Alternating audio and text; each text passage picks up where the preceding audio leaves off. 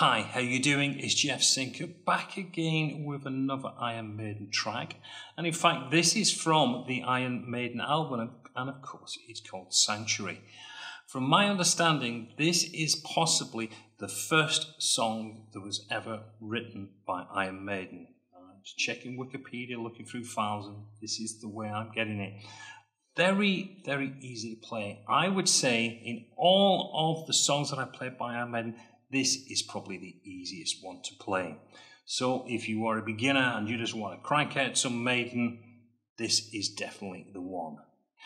Now I'm going to show you how to play all of the parts in this lesson. We're going to go through it, all of the rhythm guitar parts, which are, as I said, very easy to play.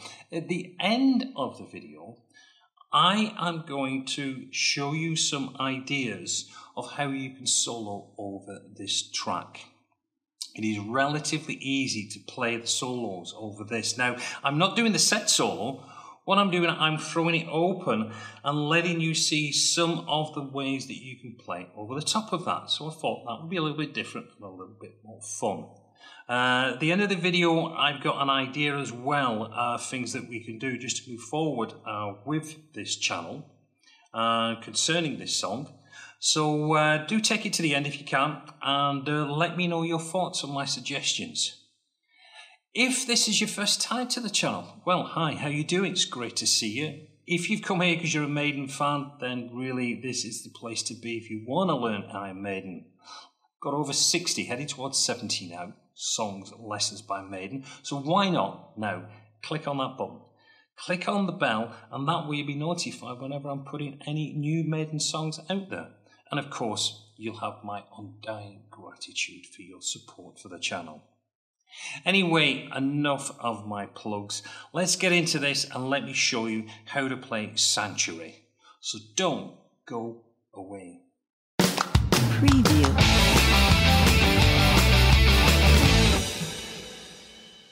Let me just play through that opening riff, then I'll break it down for you.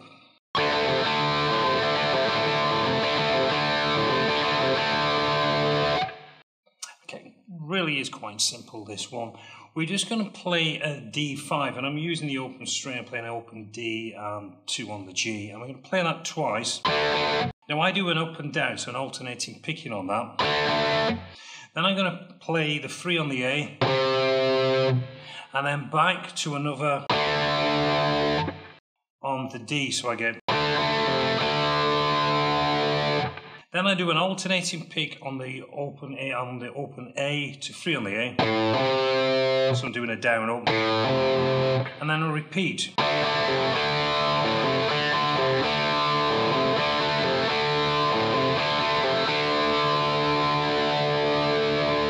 That's it, quite simple. Now, the way it starts off, you're going to, the first guitar, which on the record is panned heavily to one side and laid back off the mix. Now, that guitar is going to play this riff 12 times. The guitar that is in the mix right in the center, which I'm not too sure if it's Dave Murray or Denis Stratton, I can't tell. I've looked at some videos, I can't tell who is the opening guitarist on this. One or the other. But the second guitar starts after 2 bars of playing that riff. So first one is going to play it 12 times, second guitar is going to play it 10 times. So that is played through the verse section, so after 12 times then we play this part.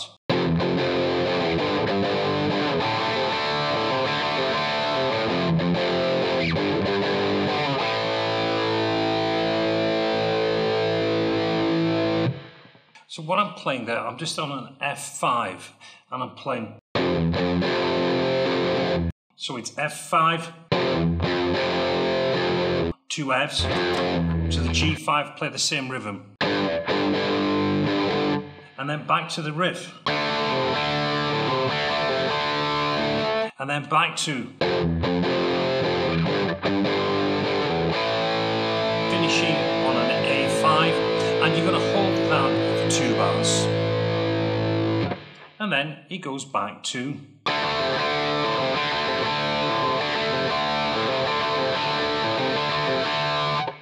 Again, same thing, you're going to play that through First guitar starts off 2 bars, and then all of the guitars play through for a further 10 bars. Of course, going back to that bridge section at the end of that.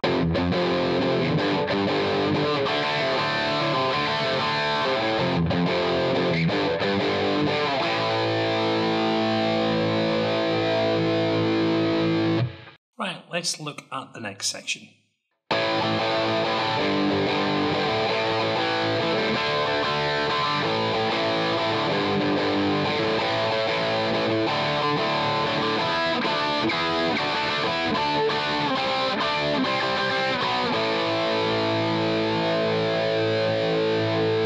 What we're playing there, we're starting it off on an A5 and we go playing. That's your rhythm that you're going to be playing throughout this section. Then we change to a G5. Same thing. Back to the A. Then to a D. Now you can either play your D here, or you can play it up here. One guitar does one does the other. So it's entirely up to you what you want to play. So that section.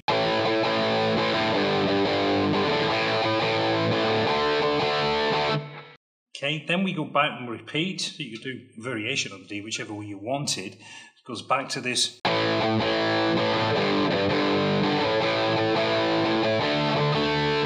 Then we've got this part. So while I'm playing there, what I'm doing, I'm playing it as though I'm playing an E5 to a D5, but I'm not playing it as a 5 chord, I'm just playing it across the D, G and B string on 9th fret, going to 7th fret. So it's E, D, E, 2 on the D, back to the E, back to the D. Then we move down and we're going to play across 7 and 5. And then we go down to the 4, so that last one finishes on an A5. We hold that for 1 bar, and then we're into the first solo, and the rhythm that we're playing over that first solo is the same as the verse.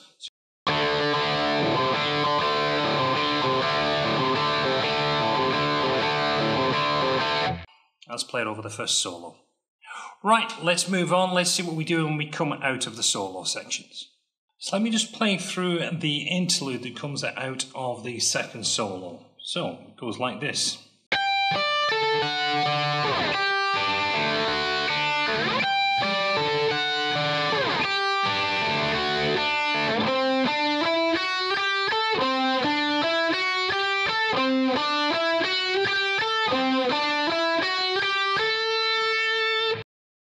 Okay, really all we're doing, we're playing a D sus4 octave position. So the first one I'm starting off, when I'm playing with a D sus4, we're holding down, if you play a D chord, but across the 14 on the G, 15 on the B, and 14 on the high E, and drop your little finger on the 15, so we get a D sus4. So I'm playing 15, down through 15 on the B and 14 on the G. Lift my little finger, so I'm playing 14, 15, 14. Play it again. Then we move down and we play the same thing, but obviously 12 frets lower, so we're playing it across 3, 3 and 2. So we go, lift the finger up, back up,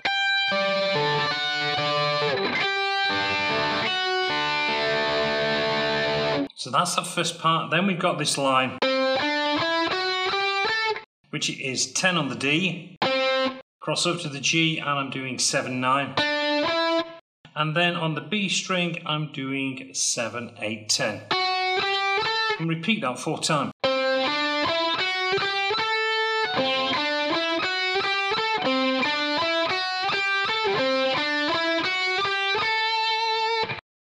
Okay, that's both of the interludes. Now we've got a slightly different rhythmic feel on this, so let's just go and have a look at that now. So let me just play that section through for you.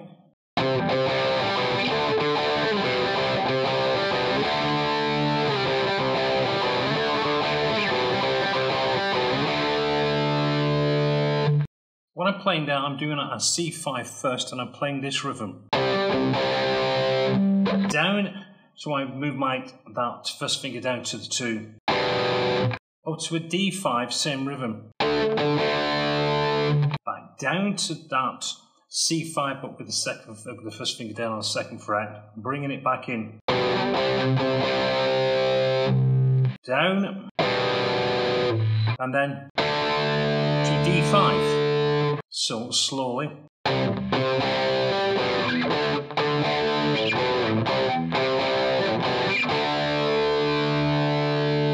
We play that twice, then we go back into the bridge section, which we normally play at the end of the verse.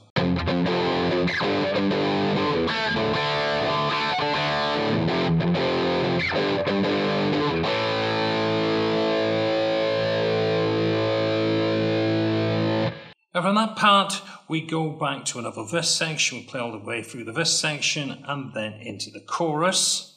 Coming out of the chorus, which will end on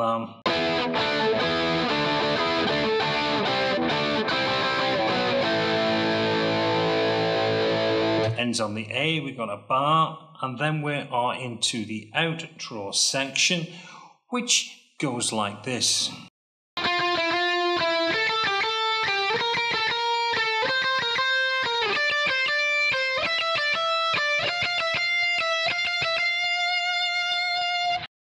So I'm playing there, I am playing, the first one is on the G string, and it is 10, 9, 10, 9. Finishing on the 9. Now that's the pattern you're going to play through on each one of these movements that we're going to play. Now from there I cross over to the B string and I'm playing across 10 and the 8. So it's move up and I'm doing across 11 and 10 again on the B string. Move up and this is 13 and 11 on the B. Move across to the E string and it is 10 and 8. Then it's 12 and 10. And then 13 and 12. And the final one doesn't go back to the 12, so you get... And that is the end of the song. Now what I thought I'd do is just talk about some little ideas that you can use for soloing over this. Instead of just going through a dedicated solo, just playing all that, I just thought I'd just break down some little licks that have been played here. But the main thing here, you can pretty much have some fun and play what you want, because he's just playing across A minor pentatonic in the first solo, and I think this is Denis Stratton who's playing this one, because the other solo sounds a little bit more like Dave Murray. But the solo, if you want, you can open it up the same way. Is just playing a tremolo across on 3rd position A minor pentatonic, which, by the way, is going to be 10, 12 on the E, 12 on the A, 10, 12 on the D, and then you're playing 9, 12 on the G, and then move forward, you've got 10, 13 on the B, and then 10, 12 on the high E. But he starts off that there, just brings that in. Then he's got this typical bluesy pattern that he's playing, which is across 12th fret on the G, and then 10, 13 pulling off to the 10 again.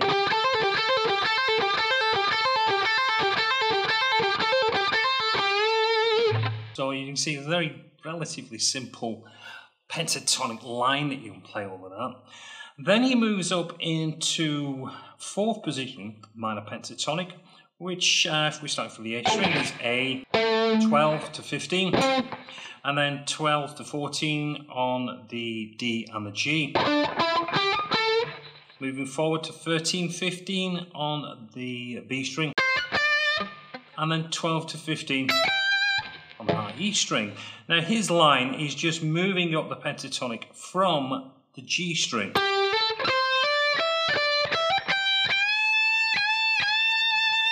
So, but you can, all variations that you can play over the top, but he's just using that 5th position. Now, sorry, in the 4th position. Now, he also does kind of a nice little scale, kind of a rundown. And again, I'm doing this 12, 15, back to the 12, then I cross over and I hit the 15 on the B, back to the 12, and then running down 15, 14, onto the 14 on the G.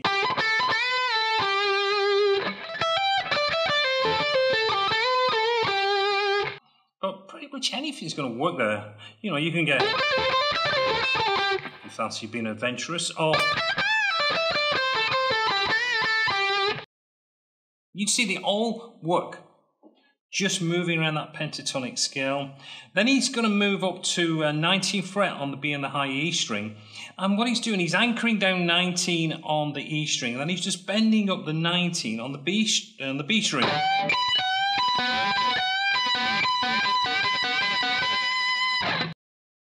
Okay, and that holds for 2 bars, so you can just play through that. That's a relatively easy one to get into. Then he's got a 14 on the G, 14 on the B, 14 on the high E, and he's going 1, 2, 3, but tremolo. Finishing on the 15. So a little lick there. And then he's going to be moving up into what could be seen as 1st position minor pentatonic, up on that 17th fret, because he's going to feed into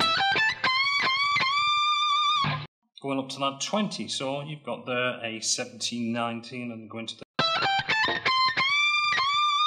or 17, 20, should I say, 17, 20, 17, 20. So what I'm really trying to get at here, this is a fun song where you can do some experimentation on your soloing and still make it sound pretty cool and very similar to what was going on in the record. Now, let's move on to the next solo, which is, I'm positive this is Dave Murray's. Correct me if I'm wrong, it's just the whole way that he is approaching this solo. So let's just have a look at some ideas from that one.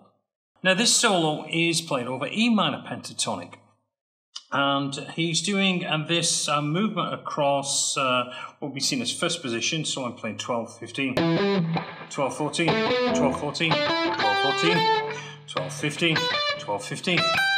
On the B string, he's doing a trill, then down to the 14, and then back again on that trill of the 12 and 15.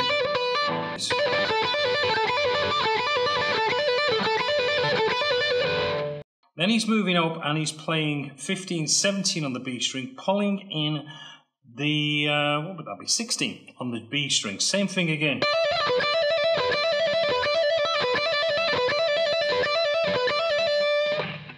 And then he's moving up to the 17 and the 20 on the B string. And you've got this little line that he's playing.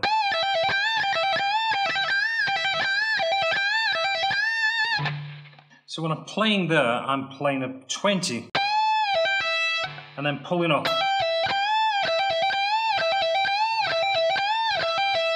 Which is 17, 20, 17.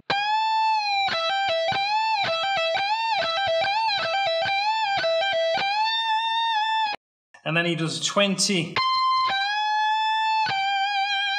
20 across the top E. Full tone bend on the 20. That pretty much takes you out of that solo. So a lot of this is just doing these typical Dave Murray.